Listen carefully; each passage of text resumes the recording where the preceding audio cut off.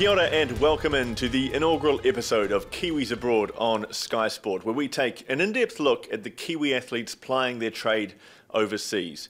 Every week we'll have highlights, interviews and analysis from around the world. On today's show, the NBA preseason is back underway, and that means Steven Adams is familiarising himself with his new teammates at the New Orleans Pelicans following his trade there from the Oklahoma City Thunder. Is this the right move for him? How will he fit in down there, and how will the Pelicans go in the NBA this season? Christian Clark covers the Pelicans for the New Orleans Advocate and will join me later on to discuss. But first, yesterday, Minnesota United were knocked out of the MLS Cup playoffs in heartbreaking fashion, going down 3-2 to the Seattle Sounders. It meant no trip to the final for All Whites Michael Boxall, Noah Billingsley and James Musa. Here's how it happened.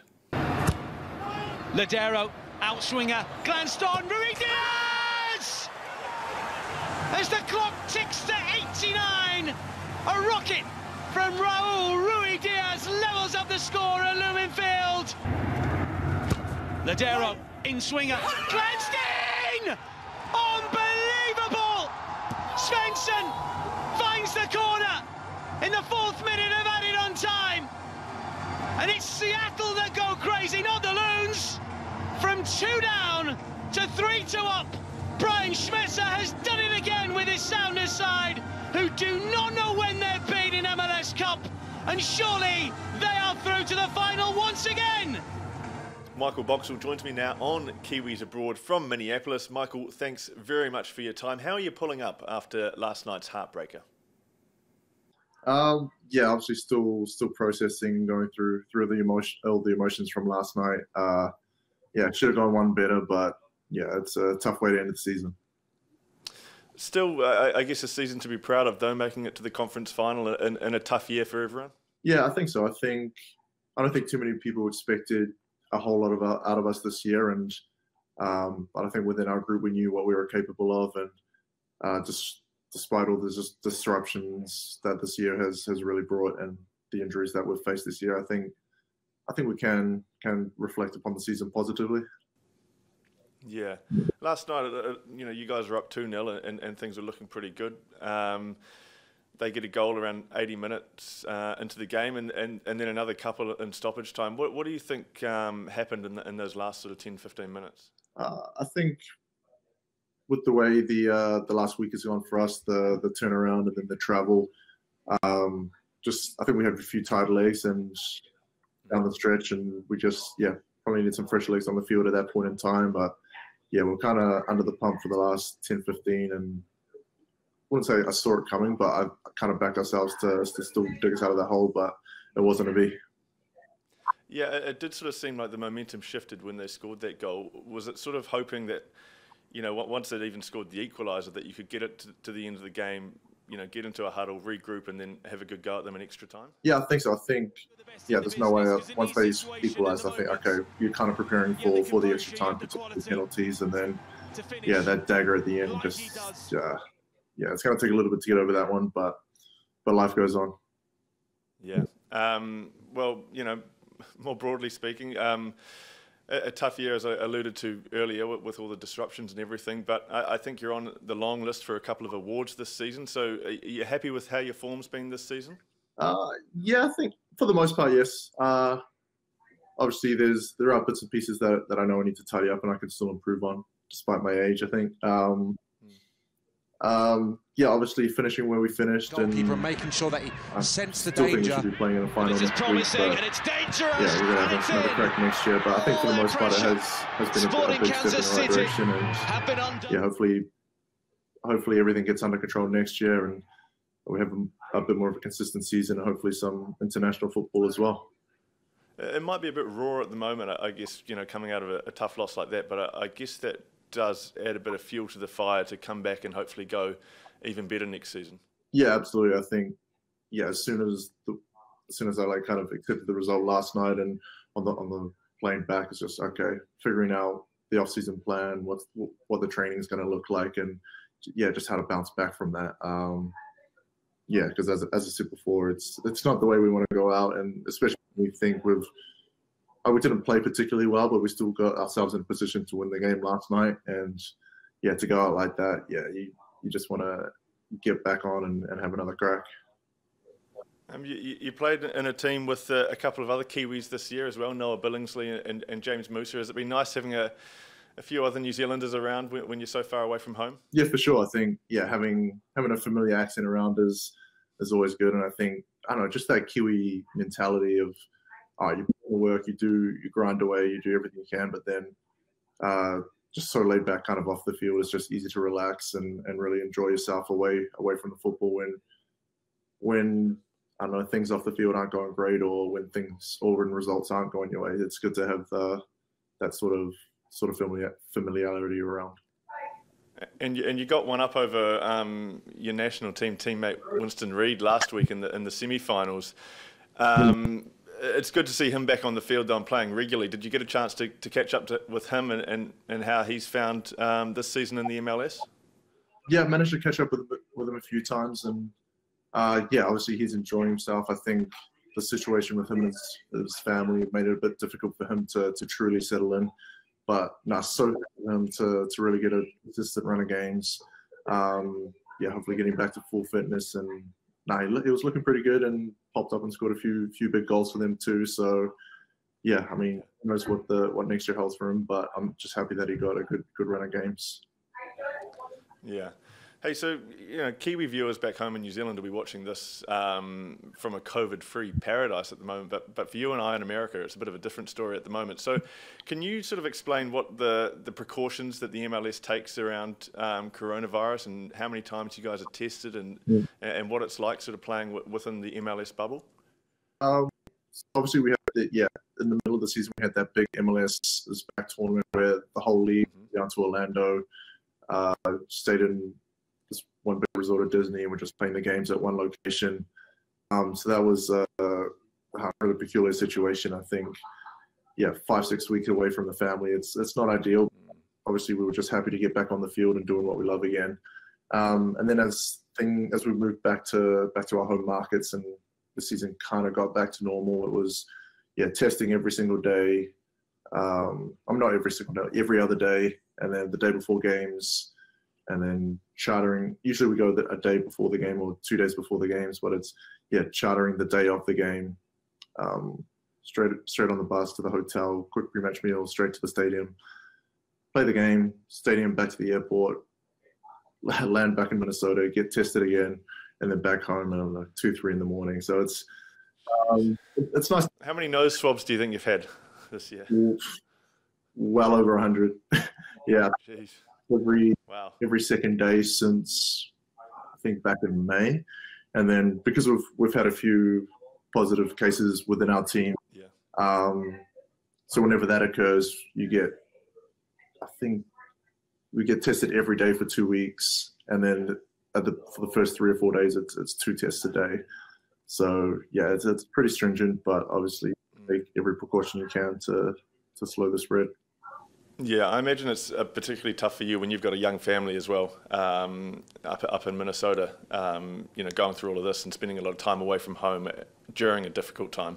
Yeah, I mean, at the beginning it was a little bit tough when my daughter's school closed down, so it was, I don't know, -5 degrees outside, and you're trying to entertain her in your apartment and also keep each other sane. And it's not the easiest to do that.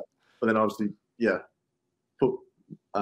was able to put some perspective on things, and able to spend a lot of time with my wife and daughter, and then just had my son. He's almost 3 months now. So just to be more present in the early stages when he's around. I've been fortunate for that. So definitely some silver lining in 2020 for sure. And are you getting back to New Zealand now for the off season? Are you going through the quarantine process and hopefully getting back to New Zealand? Yeah, that's the plan. I think we'll fly back in a week or two. Just looking to get out and live a normal life for a little bit. Yeah, exactly. Just be spoiled and see what a normal life is like again, because it seems like so long ago that I was able to go to a restaurant or I can't even remember what a bar looks like anymore. Brilliant.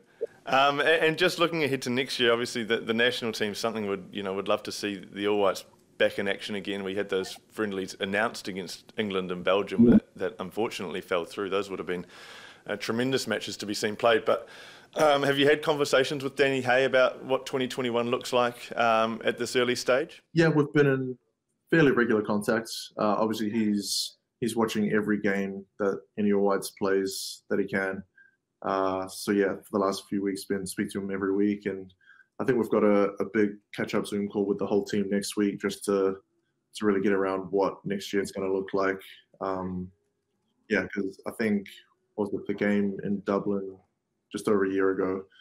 I think that kind of showed me the potential of, especially with these young coming up. I think that was so exciting to watch when I really had no idea what to expect from all these young players, and I think all of them have kind of kicked on with their careers and will only have improved. And yeah, so I'm excited to get back with them and play some international football before I get too old. For sure, and I mean the World Cup's not far off now in 2022, and when you look at this, the talented group of players that New Zealand's got on offer, it must be pretty exciting to hopefully play plenty of matches in the next couple of years. Yeah, for sure. I think that's the most important thing for us. We need to get all our best players on the pitch. Obviously, you've got Woodsy, Ryan Thomas playing at such a high level, and you'd like to get them involved in and around the young kids who have just started their early careers over in Europe as well. And obviously, you've got all the Kiwis back in Australia and New Zealand who are starting the season pretty soon, I think. But yeah, that All Whites environment's, it's always so fun for me to get back into. It's something on the calendar that I always look forward to. So yeah, hopefully we get that resuming next year.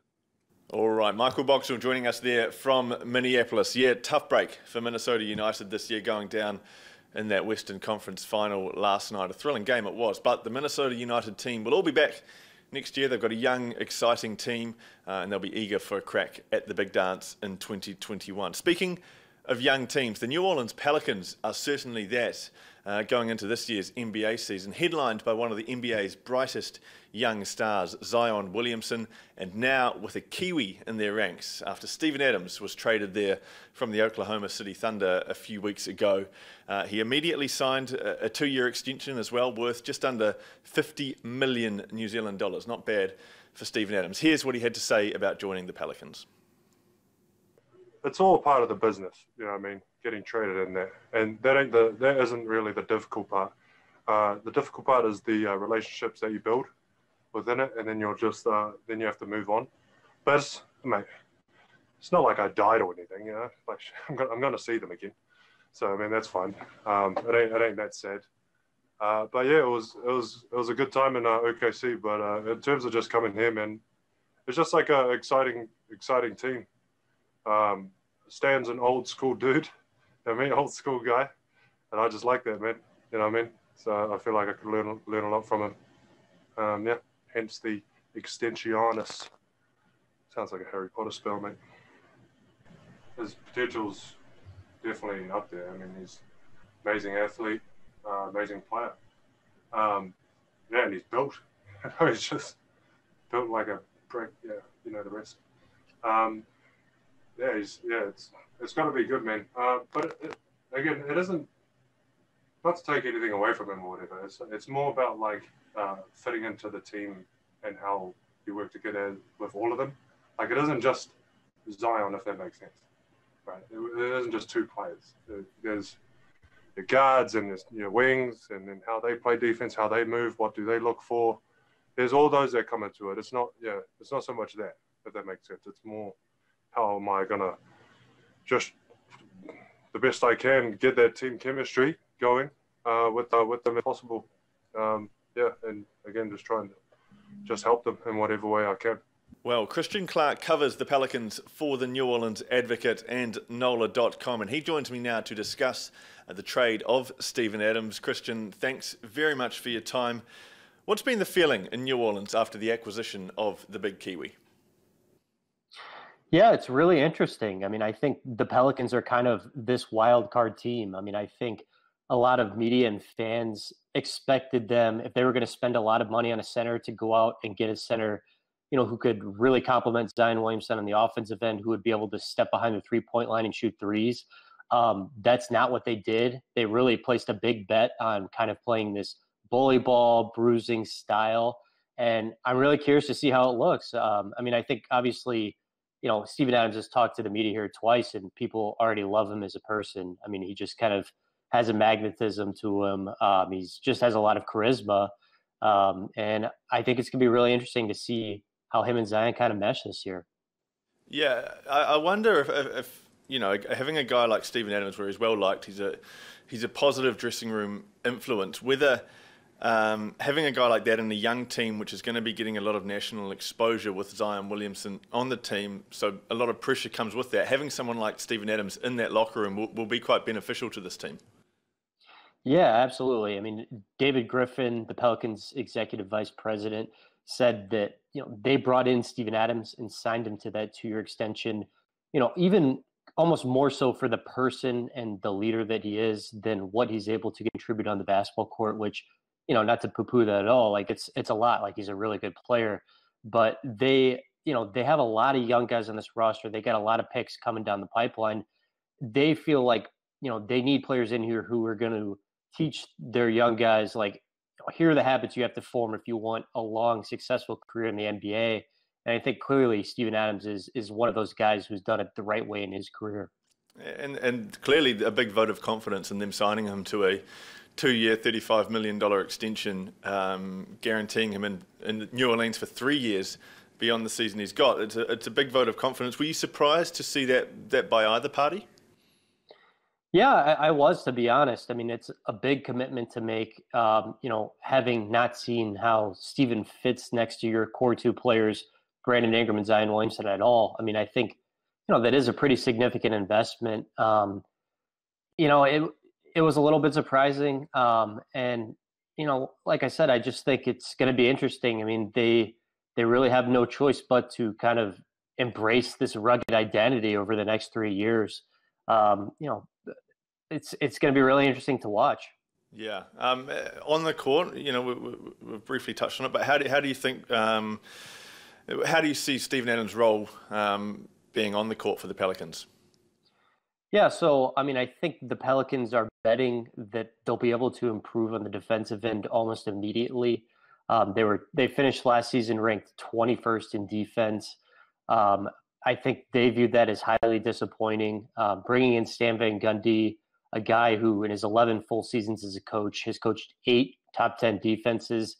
They're expecting, a turnaround pretty quickly. Eric Bledsoe and Steven Adams are 2 guys who are, proven defenders in the NBA. And I think, the other 3 guys in the starting lineup, Lonzo Ball, Brandon Ingram, and Zion Williamson, they're betting that Stan can kind of mold that into like a pretty solid unit right away. I just know what to expect from Steven Adams. I mean, I think he's just, one of the more consistent players in the NBA. You just know what you're getting from him in a night in and night out basis. And, the Pelicans aren't at this point in their life cycle where they're trying to compete for championships. Like this is a franchise that just wants to get to the playoffs right now. And I think clearly, Steven Adams is a guy who can help you do that. Yeah, for sure. Have you had a chance to speak to the other players? Obviously, it's early doors and in pre-season for the upcoming season, but have you had a chance to speak to them about training with Steven Adams so far? Yeah, a little bit. I mean, they've only had 2 team practices. The whole timeline over here is just kind of weird because of the pandemic. So you haven't got a great feel for it just because there's such a limited amount of time on the court. But yeah, I mean, I think, Steven Adams is a guy who's been well liked and, anyone who's interacted with him really. So I don't worry about that at all. I mean, I just worry about can this team learn a new system, before the season opener on December 22nd? Like they're going to have only 7 or 8 practices before their first preseason game. I mean, there's just such a limited time frame to absorb all of this new information. Yeah, I guess having a big name coach like Stan Van Gundy will help that. Yeah, I think it could. I mean, I think it was interesting yesterday. I thought it was a pretty good analogy. He said, kind of working with the new team, it's like building a new house. Like I could get the house up quicker, but we're not going to do that. Like, we're going to take the time to lay the foundation properly. We're going to put up all the wooding and the siding and all that. Like, he basically warned that it could take some time. Like, probably don't judge this team 10 games in and like be sounding the alarm bell. Like, maybe wait till the 30-game mark or something. So I do just think it's going to take some time. I mean, he's very meticulous, detail-oriented. Like, he wants things done the way he wants them done. Yeah, for sure. So with that in mind, what do you sort of see as the expectations for this Pelicans team for this season? Is there a path to the playoffs for them? Yeah, I mean, I think, as long as Zion is able to stay healthy this year and they don't get rocked by this virus, which unfortunately is still kind of raging out of control over here, that, if they're not a team that at least finishes in that 7-10 range, a team that's involved in the play-in tournament, which is new, then to me it would be viewed as a disappointment. I mean, I think that's very reasonable. I mean, there's some talent on this roster, and when Zion was healthy last year, like they were difficult to deal with. Like, they were not a fun team to play. So I don't see any reason why they shouldn't finish in that 7-10 range. Is there a bit of a buzz around New Orleans about this side? Obviously, they've had stars in the past. The most recent being Anthony Davis, who was since traded to the Lakers. But is there a bit of a buzz about this side with one of the biggest up and coming stars in the team and a side that's really trending upwards? Yeah, I think there's a little bit of buzz locally. I think, honestly, some people still have a bad taste in their mouth from the way last season ended.